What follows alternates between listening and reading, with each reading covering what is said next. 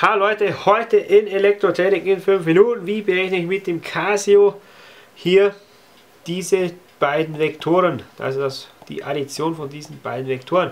Dazu brauche ich hier Menü, dann hier auf die 5, wo Vektorrechnung steht, dann hier Vektor definieren. Mein Vektor A soll hier dieser werden, also 1 Dimensionen, ja, hatte hier nur 2 Elemente oder 3.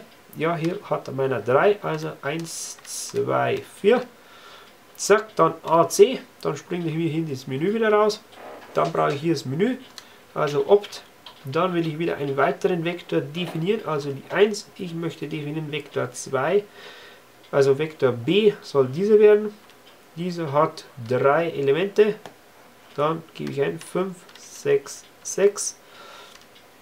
Und jetzt brauche ich die Addition von beiden, also ich muss mir hier den Vektor A hinrufen, so, plus den Vektor B, das ist hier die 4, und dann drücke ich ist gleich und zack, erhalte hier das Ergebnis, und zwar die 6, 8 und die 10.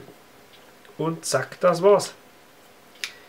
Mehr ist da nicht dabei. Ich hoffe, mein Video hat euch gefallen, wünsche noch einen schönen Tag. Euer Elektrotechnik in 5 Minuten.